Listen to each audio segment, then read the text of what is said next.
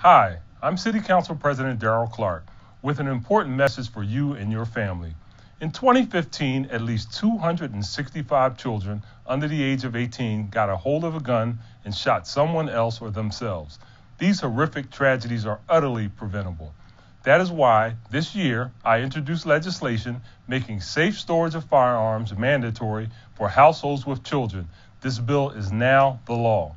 In order to help Philadelphians comply with the law and to keep our kids safe, we have launched the Safe Storage Hotline, which will provide information on how to safely store firearms and obtain free assistance, such as this gun lock. If you call this hotline, we will provide you with a free gun lock that will prevent tiny hands in your household from pulling the trigger.